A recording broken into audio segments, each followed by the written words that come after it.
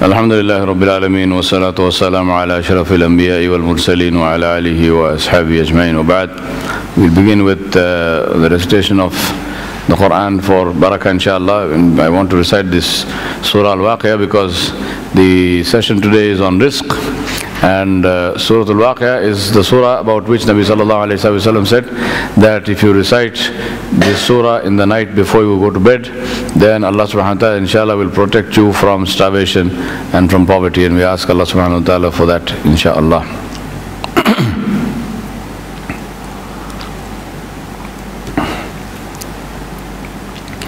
أعوذ بالله من الشيطان الرجيم بسم الله الرحمن الرحيم إذا وقعت الواقعة ليس لوقعتها كاذبة خافضة رافعة إذا رجت الأرض رجا وبست الجبال بسا فكانت هباء منبثا وكنتم أزواجا ثلاثة فأصحاب الميمنة ما أصحاب الميمنة وأصحاب المشأمة ما أصحاب المشأمة والسابقون السابقون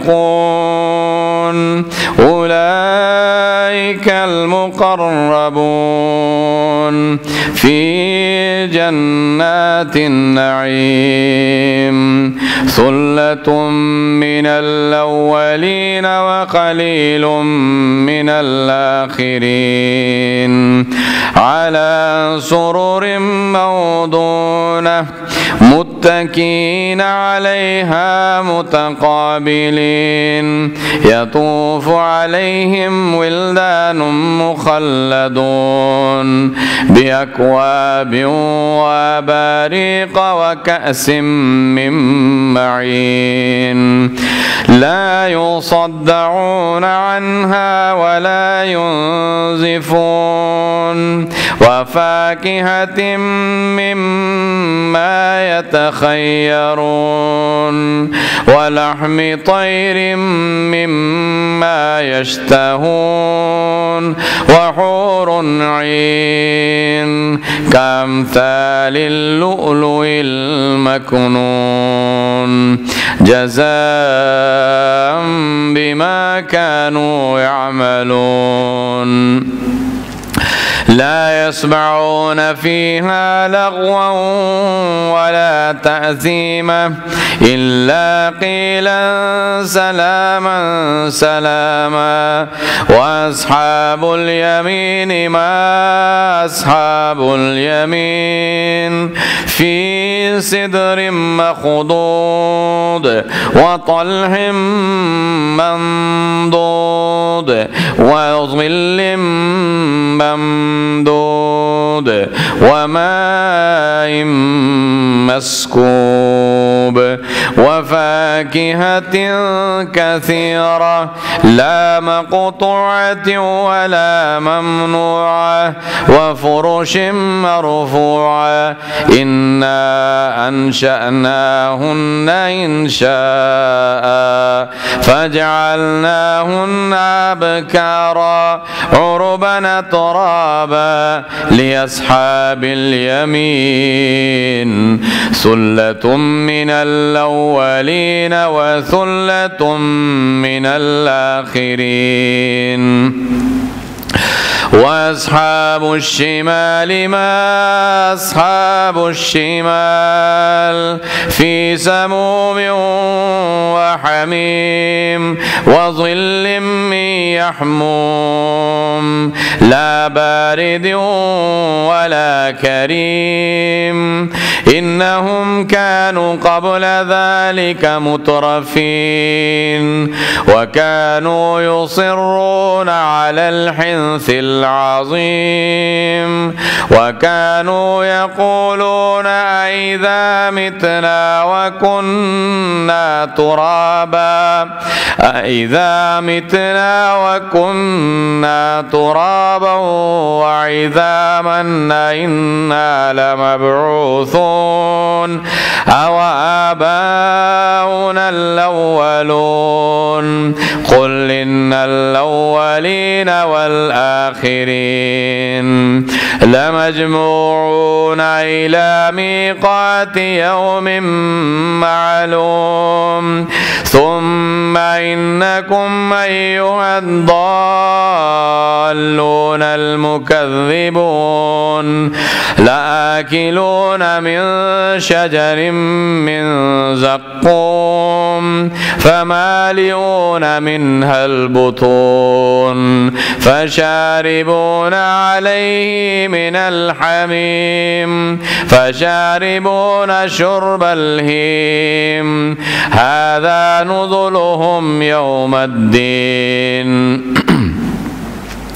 نحن خلقناكم فلولا تصدقون أفرأيتم ما تمنون أأنتم تخلقونه أم نحن الخالقون نحن قدرنا بينكم الموت وما نحن بمسبوقين على أن نبدل أمثالكم وننشئكم فيما لا تعلمون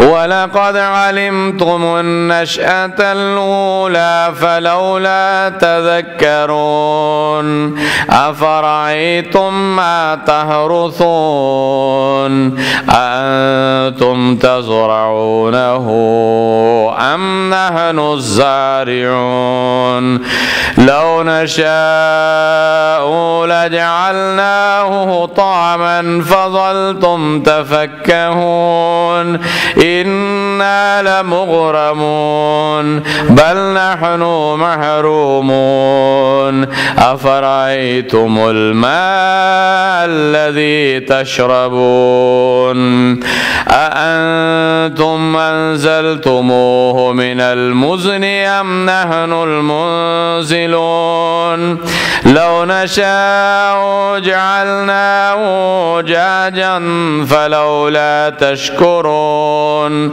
أفرأيتم النار التي تورون أأنتم أنشأتم شجرتها أم نحن المنشئون نحن جعلناها تذكرة ومتاعا للمقوين فسبح باسم ربك العظيم فلا أقسم بمواقع النجوم وإنه لقسم لو تعلمون عظيم إنه لقرآن كريم في كتاب مكنون لا يمسه إلا المطهرون تنزيل من رب العالمين أفبهذا الحديث أنتم مدهنون وتجعلون رزقكم أنكم تكذبون فلولا إذا بلغت الحلقوم وأنتم حينئذ تنظرون ونحن أقرب إليه منكم منكم ولكن لا تبصرون فلولا إن كنتم غير مدينين ترجعونها إن كنتم صادقين فأما إن كان من المقربين فروح وريحان وجنة نعيم وأما إن كان من أصحاب اليمين فسلام لك من أصحاب اليمين وأما إن كان من المكذبين الضالين فنزل من حميم وتصلية جحيم إن هذا لهو حق اليقين فسبح باسم ربك العظيم. Sadaqallahu al-Azim. I recited this surah because of the hadith of Nabi sallallahu alayhi wasallam, who said that the one who recites this surah in the night before going to bed, Allah subhanahu wa ta'ala will protect him from poverty. We ask Allah subhanahu wa ta'ala for that for ourselves and for our families and all the Muslims, inshallah. Today the session, inshallah, is on the question of rizq, and I have titled it, I have said, ordained or obtained, because this is the constant dilemma, and people always try to, they get confused whether rizq is something which is ordained, is it written, or is it something which is obtained. That means I will get as much as I work for. If I work hard, I get more money. If I work less hard, I get less, or what is it? And inshallah today and tomorrow, and depending on how we go, maybe also next week, we will complete this session. And we will look at all the different questions with regard to rizq, along with the dalail from the Quran and the Sunnah in this context. This is a very, very important question, because this question is probably the single biggest source of confusion, and also it is the single biggest reason why if Allah does not protect us, then we take off at least on the road towards the hellfire, because it's only for the issue of rizq that people indulge in haram. Major reason why people indulge in haram is for the sake of rizq. And they will say, well, you know, if unless I take an interest-based loan, how can I run my business? And unless I do this or that, which is prohibited, how can I survive? And what will happen to me and my family? And so on and so on, and all sorts of confusion because of rizq. The other thing is also, rizq is the single biggest source of stress and personal worry and anxiety with regard to people. What will happen to me? What will happen to my family? And so on and so forth. And when we say what will happen, may Allah forgive us, none of us is asking this question with regard to the akhirah. Really speaking seriously, we should be asking this question and saying, what will happen to me? Meaning, what will happen to me on the day of judgment? What will happen to me when I die? What state will I die in? Will I die in a state of Islam, or will I die in a state outside of Islam? May Allah protect us. When we say what will happen to my family after me, what is the question? What really is the question we should be asking? We should be asking the question that the Anbiya asked. In the Quran, Allah subhanahu wa ta'ala mentioned this question, where Dawud alayhi salam called his children, and they asked this question. The Anbiya asked this question to their children, and they said, what will you do after me? What were they talking about? Were they saying, what will you do to my business after me? What was the business of the Anbiya? The business of the Anbiya was the da'wah of Islam, was da'wah of deen. When they said, what will you do? And they said, we will follow the Rabb of your Rabb and the Rabb of your fathers, which is Allah subhanahu wa ta'ala. So when we say that what will happen to me, this thing has changed. Look at Hadga. Okay, so if you say what will happen to me and what will happen to my family, then we must be really, the real question to ask is what will happen to me and my family with regard to my akhirah and with regard to the day of judgment. But subhanAllah, may Allah protect us, and when we ask this question we are really talking about this dunya. What will happen to me and my family after I am dead? Will they starve? What will happen to them? And this is the source of a great deal of anxiety, and also the reason why we fall into wrong. We do wrong things, we pursue wrong kinds of businesses, we do we take wrong decisions with regard to our family, our friends, and so on and so forth. And that is the reason why it's very important for us to be clear in our minds about the reality of this whole business of rizq. And inshallah, that is what we will attempt to do in these sessions today, tomorrow, and perhaps next week. Now, what is rizq? This is a very important thing to understand. Sometimes people feel that rizq is money, rizq is job. Rizq is an all-encompassing word that takes into account everything that we need in order to exist in this world. So rizq is money, rizq is food, rizq is time, knowledge, health, energy, beauty, strength, spouses, children, movable, immovable property, power, influence, authority, every kind of resource that we can imagine in order to survive and in order to develop and in order to live in the world. So all of that is rizq. So rizq is not only, rizq is time, rizq is free time. So rizq is not only money, rizq is all of these things, and that's why it's very important for us to keep that in mind when we are talking about rizq. We are not just talking about money. Now, rizq is one of the 5 questions that will be asked on the day of judgment, and we know this hadith, and I have mentioned this hadith to you when we were doing the series on death and hereafter, on the day of judgment, where Nabi sallallahu alayhi wasallam said, the hadith is reported in Tirmidhi, he said the son of Adam alayhi salam will not pass away from Allah, meaning he will not be able to move from the Maidan of Al-Hashr until he is asked about 5 things, until he answers 5 questions. 1, how did he live his life? What did he do with the time that was allotted to him? 2, in that time, how did he utilize his youth? How did he utilize his strength and his power as a youth? 3, with what means did he earn his wealth? Where did he get his money from? Number 4, how did he spend this wealth? Where did he earn it from? And where and how did he spend it? And the last one is, what did he do with his knowledge? Now if we look at these 5 questions, subhanAllah, we can see that all 5 of them have to do with only one thing, and that is rizq.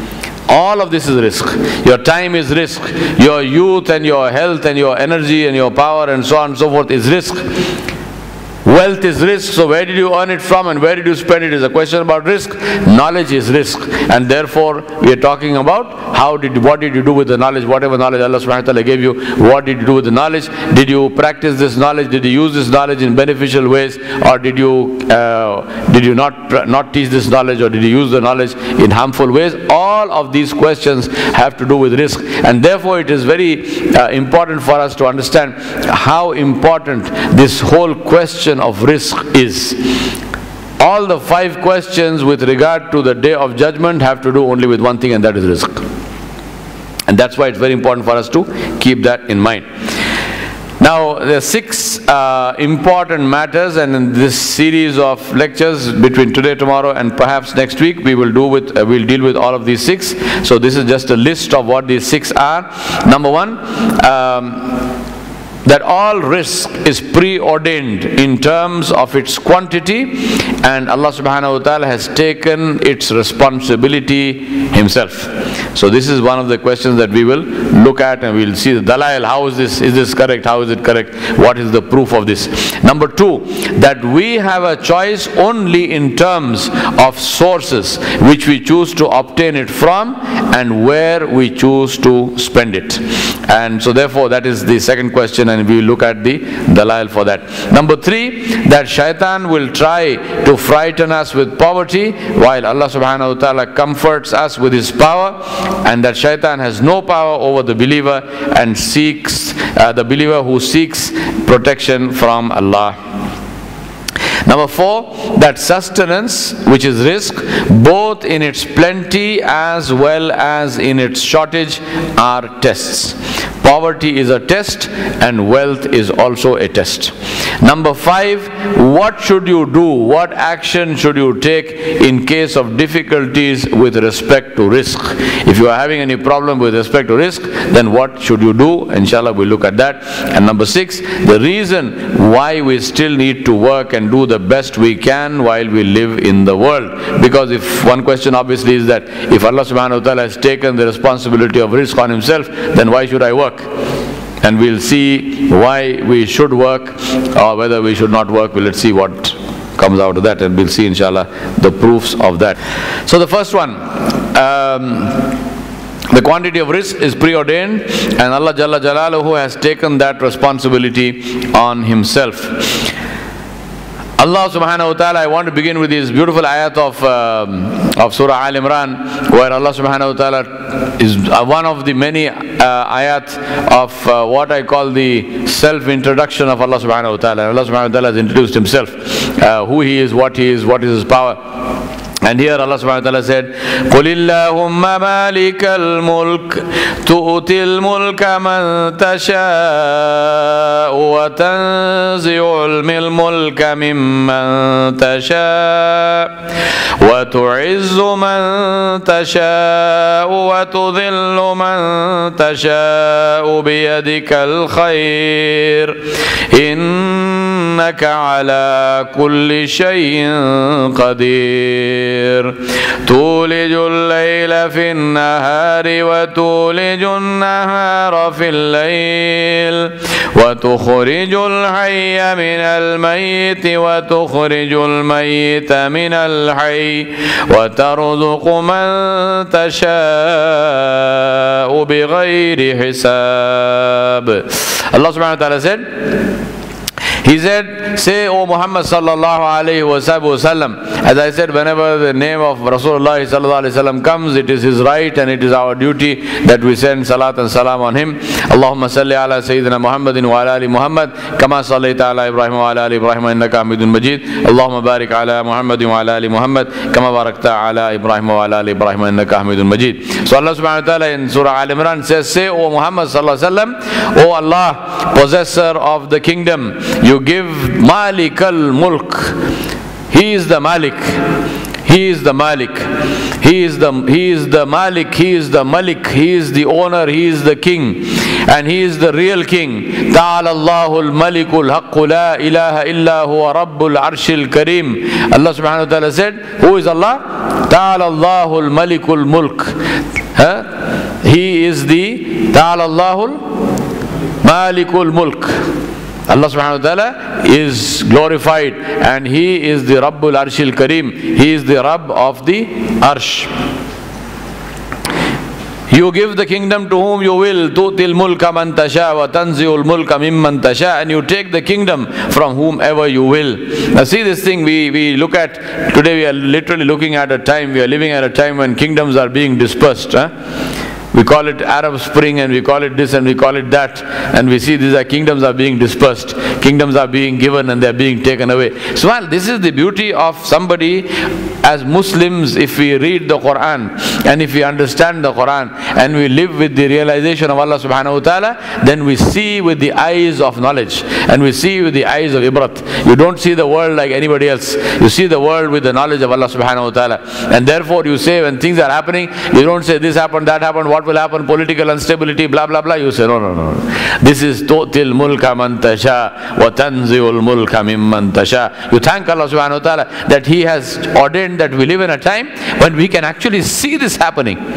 How many people have seen this happening? How many generations passed away when there was nothing happening? Things were going on. 200 years of British rule. There was no disbursement of kingdoms. One thing happened. So 2 generations, 3 generations, 4 generations, they just passed. And they never saw what this ayat is talking about. They never saw it with themselves, by themselves. Allah subhanahu wa ta'ala is kept us in a time when we are actually seeing this happening. Tu'til mulka man tasha wa tanzi'ul mulka mimman tasha. Kingdoms are being given, kingdoms are being taken away.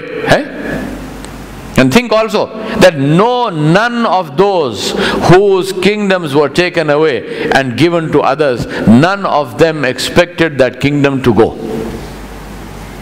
Did Hosni Mubarak expect his kingdom to go? Did Tamimi expect his kingdom to go? Did Gaddafi expect his kingdom to go? Nobody. So what is the lesson for us? We also seem to live in a state where we expect that nothing will happen to us. That what Allah has given me is mine forever and ever. You must think that if Egypt was not Hosni Mubarak's forever and ever, then even whatever I have in my life is not mine forever and ever. It is with me and it will remain with me. How long? Only as long as the real owner wants to keep it with me. This life is an amana. It's not ours to do with as we please. This life is an amana. It has been given in amana to us. Whether it is small, whether it is large, whether it is one house, one family, whether it is a whole community, whether it's a whole country, whether it's the whole world, it is an amana. The ownership has not been transferred. Ownership has not been transferred. Allah subhanahu wa ta'ala did not give us a signed registration deed to say, now this belongs to you. You are now the Rabb of this. No. Rabbul Alameen. Who is Rabbul Alameen? Allah subhanahu wa ta'ala. Allah subhanahu wa ta'ala gives to whom He wills and He takes it away from whom He wills. There are some of us who have lived long enough to actually see the Soviet Union at the peak of its power and who still continue to live, and we live today when we actually saw when Gorbachev came and Soviet Union actually breaking up into pieces. Yes? Do you recall the days of Soviet Union's power? What was Soviet Union at that time? And we have lived long enough to see Allah subhanahu wa ta'ala showed us the Soviet Union breaking up into pieces. Did we ever think, did we ever think that Russia would break up, that the Soviet Union would break up? This is the reality. Nothing new happens in the world. We were talking about in the morning, we walk, during our walk, Saeed and I were saying, nothing new. The same things happen. Human beings don't seem to learn. The same things happen over and over and over and over and over. No one expects zawal to come in his life. No one expects decline to come in his affairs, even though he or she sees zawal and sees decline coming in the lives of everyone before them. We have seen our fathers and our grandfathers in the peak of their strength.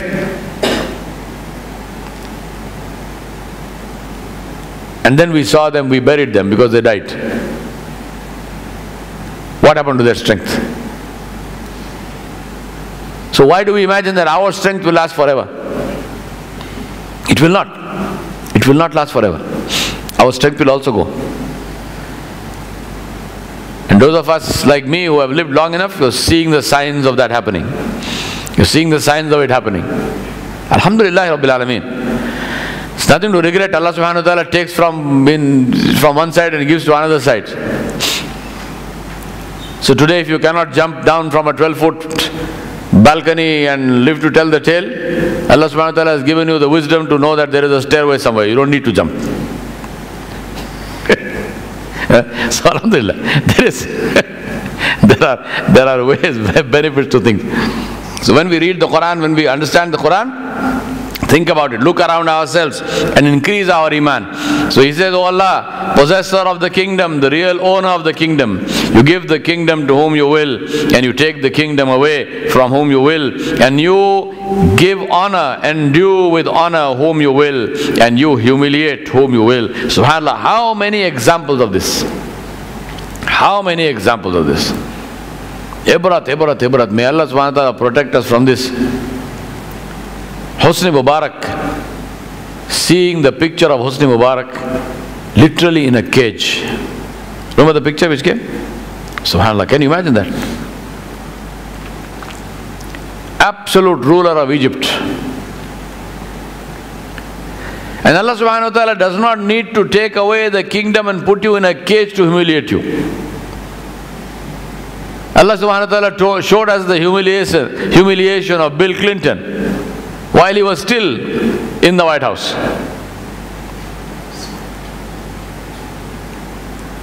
Allah subhanahu wa ta'ala showed us the humiliation of George Bush while he was still in the White House. Subhanallah. Ajib, the shan of Allah subhanahu wa ta'ala.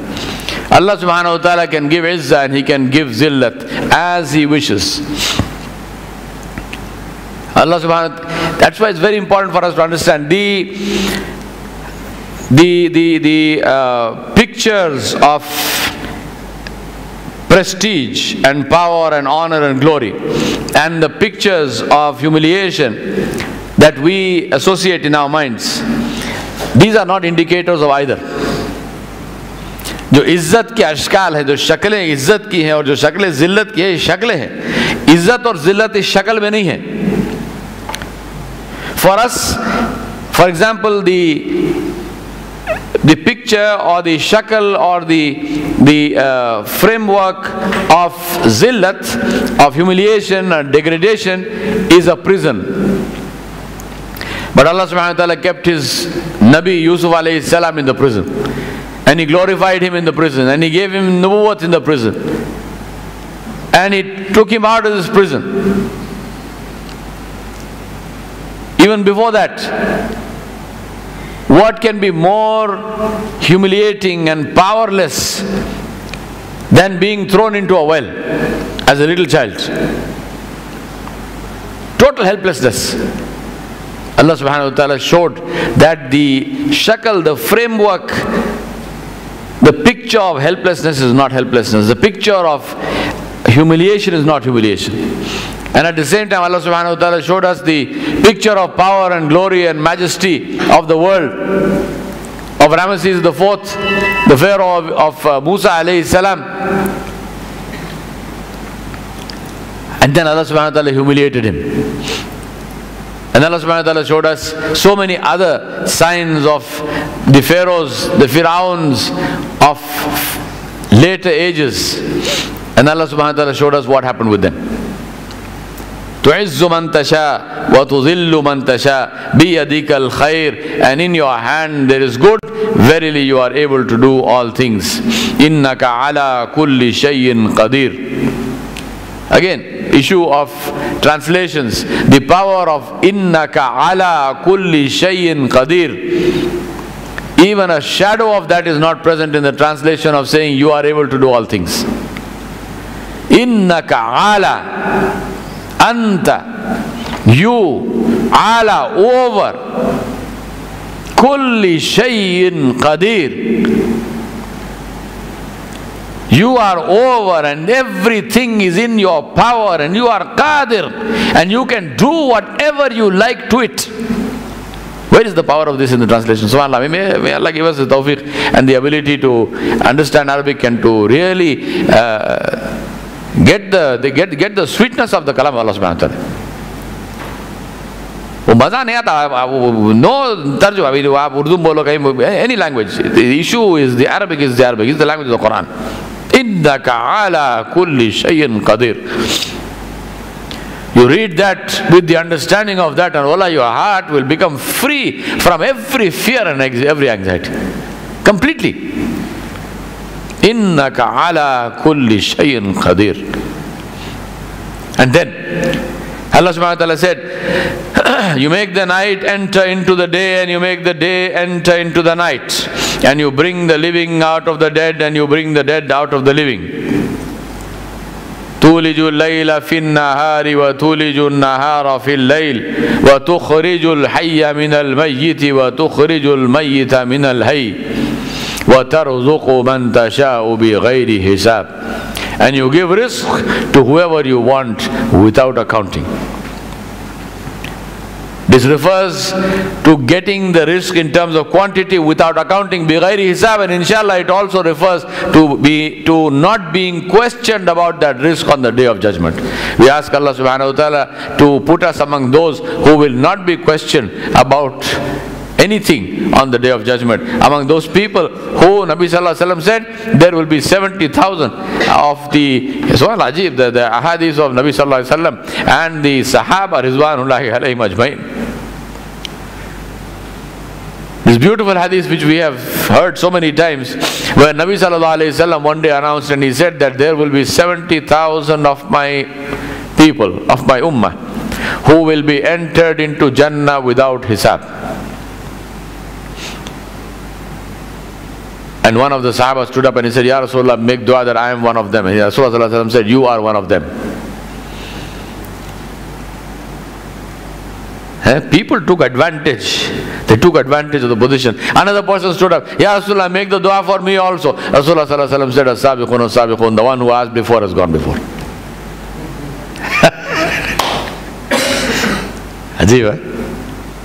Then they asked him, sallallahu alayhi wasallam, they said, who will these people be? Who will be questioned, who will not be questioned, and who will enter the Jannah bighayri hisab, without hisab? He said, they will be al-mutawakkilun. They will be the people who will make tawakkul on Allah. They will rely only on Allah. And he said, they will be the people who will not use tawiz, who will not use any amulets and any tawizat and all of these things. Specifically, that's what he said. He said, there will be people who will not use these things.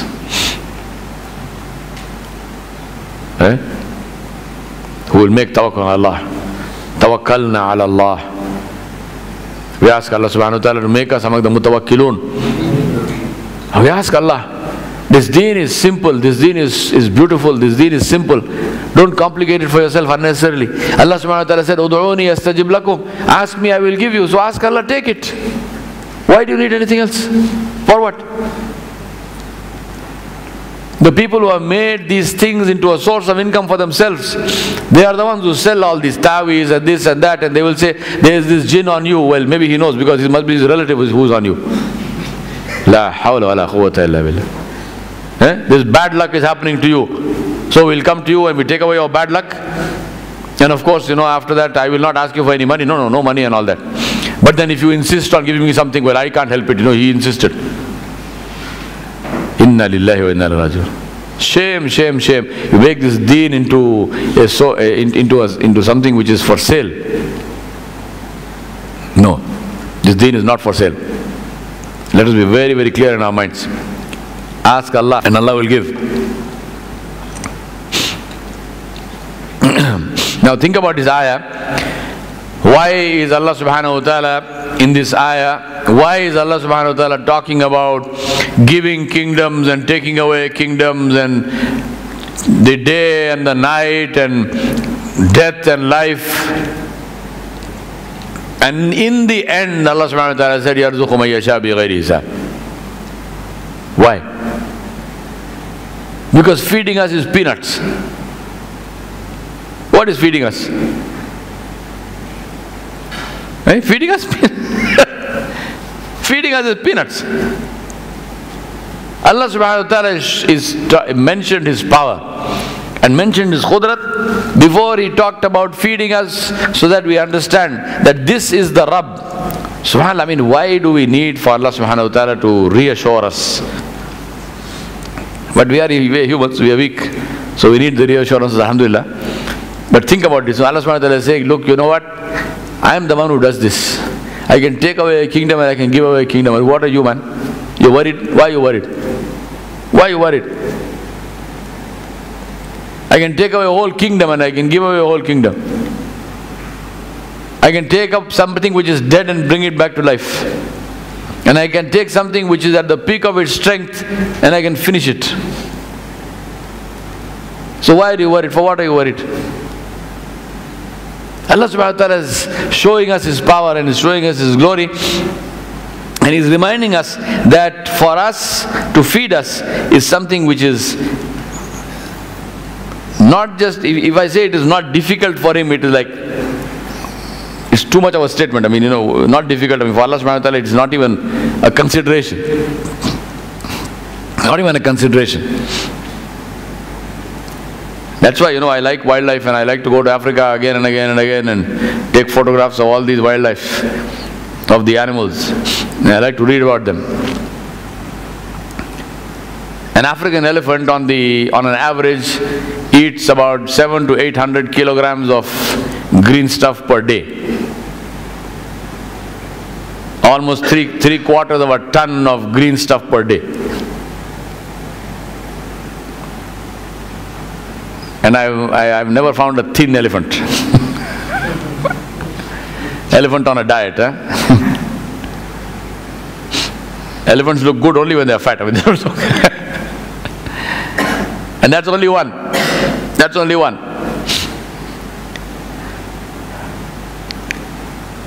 A blue whale eats the equivalent of 4 African elephants a day in terms of food. And that it eats in the form of microscopic stuff, krill. So imagine the number of krill. Supposing you were born a krill, you wouldn't live very long if there were blue whales around, yeah? But krill live 5 years, can you imagine that? The lifespan of a Antarctic krill is 5 years, something which is 1 gram in weight.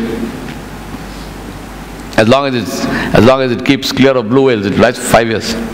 That's a long life, 5 years to live in the open ocean. Who's sustaining it? I tell you, we go, literally, I mean, subhanAllah, sometimes I feel you must run around the streets dancing. People say, why is this man dancing with a turban on his head? And it's because of Allah. Because of Allah. Because of Allah. Because it's his thought about Allah. This is Allah. That's why I say we don't worship rocks and stones and ideals and ideas and body parts of imaginary creatures. Huh? We worship Allah subhanahu wa ta'ala. We worship Allah subhanahu wa ta'ala. We worship Allah subhanahu wa ta'ala who is real and who created everything that we know and everything we don't know. I was watching a video of the Hubble telescope, and they pointed the Hubble telescope at what they call nothing and left it on for 21 days. And you must see that video, and I can't even describe to you what that is. And that is one small piece of the observable universe that we know. In that one film, they have literally filmed billions, not millions, billions of galaxies. And which is a galaxy? Our whole Milky Way is a galaxy, is one galaxy, in which solar systems like ours, there are uncounted numbers. And such galaxies, they have filmed billions in that one shot. So who are we and where are we? And that's why I say rejoice that we are people about whom the Creator of all of this cares enough to send His Nabi, and cares enough to send His Kalam, and cares enough to allow us to worship Him, and to allow us to take His name, and to allow us to recite His Kalam. Just the thought alone, just the thought alone. Sometimes people ask, why does Allah care about the human beings? And my answer is, I have no idea why He cares about them, but I am very glad He does.